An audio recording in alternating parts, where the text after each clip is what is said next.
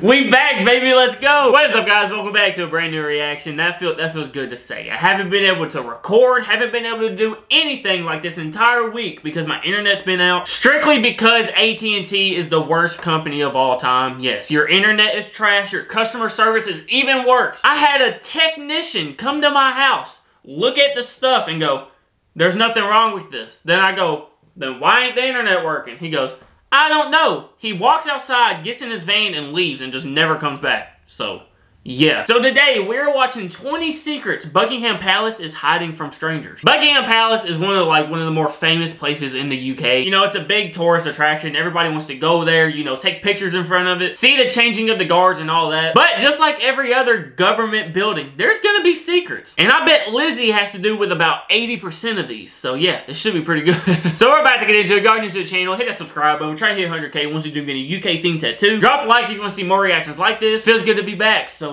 yeah, y'all get ready for a lot of videos. But other than that, I don't even know what this is. I don't even know what this is. Ooh! Let's get into it. I really be cracking myself up, huh? Ever dreamed about living in a palace? Like Buckingham Palace, for example? Well, oh, yeah. It's a nice place, so why not? This ostentatious home is pretty old and huge, but the location is close to schools and shopping. And besides Wait, it was made in 1703? Jeez. It's got a lot of interesting secrets. When you learn about them, you'll get a glimpse of what it's like to live there. So, counting down from number 20, a whopping number of rooms. Whopping, as it's used here, means boatload, overabundance, and of course, glut. We all know that Buckingham Palace is huge, but just to help you comprehend its size, get ready for this information. It has 775 rooms. This number includes over 200 bedrooms. Honestly, I can't even imagine so many rooms in one building. Yeah, I'm sitting here, we got 3 bedrooms, and this is a bit bigger house, like 700, geez. How many kids they gonna have? At least now I understand why they need so much cleaning staff. Yeah, but for real. I can't help but wonder how everyone who lives there doesn't get lost. Is there some sort of map that helps them navigate around? Ooh, that's a question. Number 19. No waiting in line. Well, since Buckingham Palace has so many rooms, obviously there should be a lot of bathrooms, right? Oh, yeah. Yes, it has 78 bathrooms. Way too many toilets to clean. On the bright— That's a lot of pooping, bro. Like, for real. 78? Yo. You know, they say no waiting in line, but what if 78 people eat a bad taco or something, and they all gotta go? There could be a line. Just like that. Just like that. One bad taco could mess the whole system up. Side, and we are. If there's any kind of royal function, none of the guests have to wait in line, no matter how large the event is. Number 18. ATM in the basement. You know, all right, sometimes now that's bougie. That's bougie as hell. Like, an ATM in the basement? Come on now. You need to get cash fast. So you go to the bank or start looking for an ATM. Yeah. But if you're a member of the royal family, you can forget about all that hassle. All you have to do is go to the basement of Buckingham Palace because there's an ATM right there. I bet they don't even got service fees, do they? Like, if me or you go find an ATM, and it's not like within our bank or whatever, well, at least it is in America. I don't know how it is in the UK. But like, if I go to the ATM and it's not within like my bank's branches or whatever, it charges me like $3 every $10 I pull out. So like, if I want $30, I'm gonna pay $39 to get my 30 bucks. Like, that's how it is. So, but no, I bet Lizzie ain't getting no damn service fee. Convenient. Number 17. Moving chandeliers. In the time before electricity, it was a real challenge for the staff of Buckingham Palace to clean all the huge chandeliers. They had to teeter on ladders trying to reach them. But now, everything is much easier. Thanks to technology, chandeliers can be lowered to a manageable level simply by pressing a button on the remote control. That's fire. 16. A fully equipped doctor's office. Dang. In case of any medical emergency, the members of the royal family usually go to a hospital where they're treated by the best doctors in the country. But if there's a situation that prevents them from doing so, they don't have to worry, because they can receive treatment without leaving the palace. Yeah, I was forgetting that this is the royal family. I was like, damn, why do they have a whole ass medical staff. It's the royal family. Alright. The doctor's office located there is even equipped for surgical procedures. Whoa. 15. The largest private garden in London. Hang on. No. Can you imagine using one of the 78 bathrooms and then right next door somebody's having surgery? That's wild. Imagine 30 football fields, and you'll get the idea about the size of the palace garden that stretches for 39 acres. So, in this football analogy, that makes the palace into the luxury boxes overlooking the 30 football fields. Oh, never mind. Bro, I did not know it had that much yard, or garden, or whatever. Yo, 39 acres? Hey, you could be growing some corn, some beans, something like that on there. Come on, man. I need Lizzie on a tractor ASAP. The garden is divided into 3 main parts. Harrison's, which includes the massive lawn, a rose garden, where you can find a famous 15-foot Waterloo vase, or vase, Dang. and see 25 varieties of England's national flower, and the yard, which is a less manicured area. Number 14. Hey, again, beans, they'll grow. They'll grow right there in the yard. Oh, yeah. Secret River. Ooh. The River Tyburn flows under the south wing of the palace, revealing the fact that the building was set up on swampland. Of course, it doesn't mean that part of the palace is floating on water, but a river runs through it, or at least underneath it, adding to the uniqueness of the royal residence. What? Number 13. Hold on, how? There's a river underneath it? So you're telling me, if I cut a hole in one of those 78 bathrooms, I can fish and poop at the same time? That's what I'm hearing. Post office. You probably already have the idea that Buckingham Palace isn't simply a building, but more like a mini town, yeah, for real. Since the royalty can get pretty much any service there. Not even a mini town, it's a whole ass town. And yes, that includes the mail. Since the Queen is the Queen, using a regular post office isn't an option for her. That's why her palace has its own post office. She needs to be reading my letter I sent her about, I don't even know. When we filmed that, like a month ago? Lizzie, get back to me, jeez. Pretty cool. Speaking of mailing, number 12, zip code. Usually zip codes are assigned to specific neighborhoods, but when it comes to Buckingham Palace, everything seems to be an exception. This truly massive place has its own zip code. Dang. If you ever feel like writing a letter to the Queen, or maybe sending her some cute gift, here it is. SW1A 1AA. See, y'all's zip codes are completely different than ours. Like, my zip code is just numbers. Like, and I think pretty much all of Kentucky, I'm not for sure, y'all don't check me on this, but I'm pretty sure like pretty much all of Kentucky, the zip codes start with 4. So like there's no letters in our zip code. So like the SW1A, that's confusing as hell to me. Like, just don't address it to Liz. Number 11, spooky neighbor. It seems like any building that's really old has to have a ghost or two. The same goes for the palace. The site where the royal residence is located now was once occupied by a monastery, and some believe that's the reason why the place is haunted by the ghost of a monk who used to live in that monastery. Do you think it might be true? Sound off in the comments. Hey, you know what that tells me?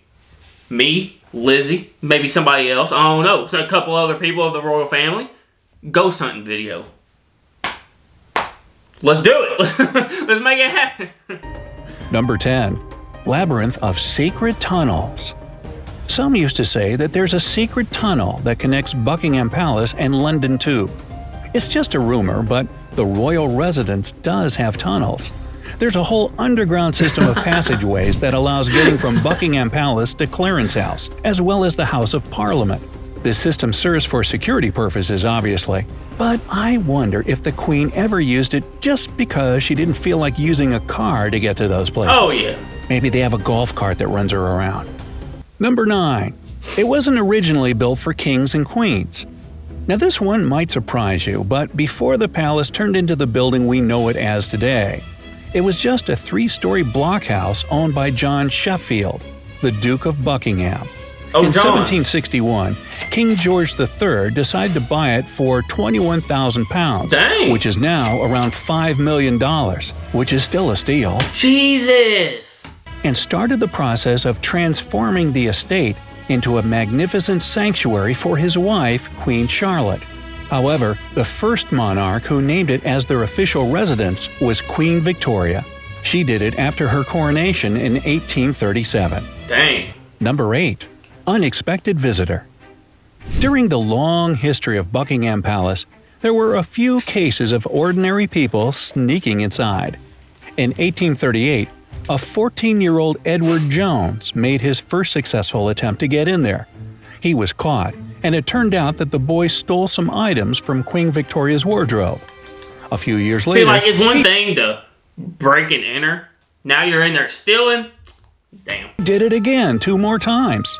During the last time, he was found hiding under a sofa and got arrested. What the heck? Number 7.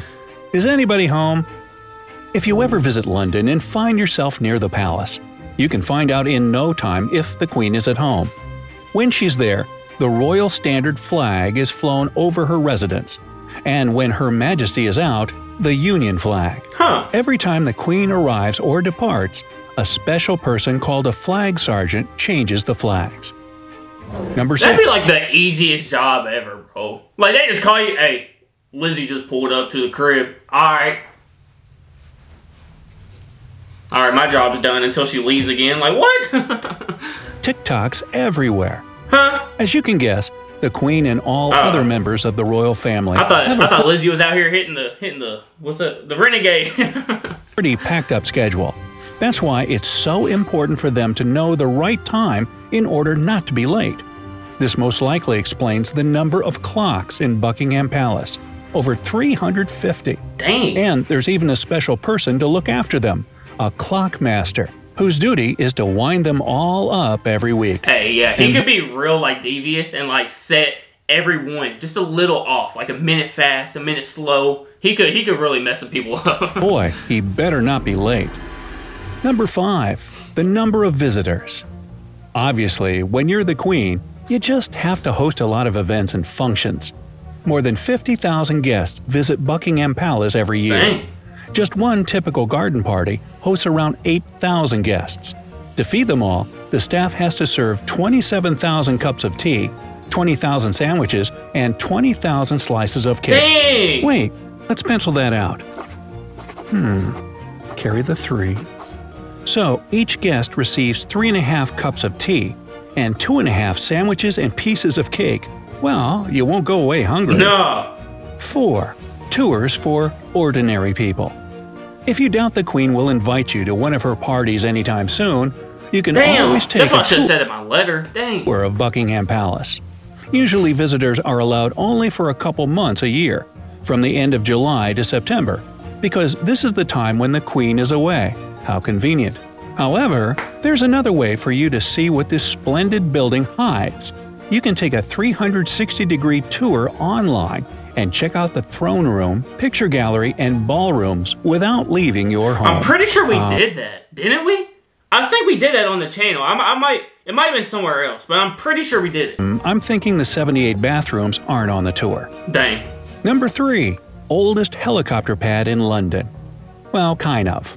In 1953, a helicopter landed in the palace garden for the first time. What the heck? And since then, that spot served as a helicopter landing area without any special construction for many years. But in 2000, the royal family finally decided to build an official helipad because they'd had enough of the lawn being destroyed by a I'm about to say, helicopter. before that, they were like, yeah, just land her in the backyard. The helipad was created from a layer of matting underneath grass, because a concrete one was considered not pleasing to the eye. True. Number 2. Not a crumb goes to waste. Sitting at work and can't wait to get home and eat those pizza leftovers from yesterday? Well, the royal family does pretty much the same thing. Of course, they employ the best chefs who cook delicious meals for them and the guests every day. But if there were leftovers from a meal, they'd be stored away in a fridge and reused in a meal the following day. Good. See, Number 1. and they could be just really out here just cooking all this gourmet stuff and then whatever doesn't get eaten, just throwing it away. At least they're reusing it. 1. Birth announcement.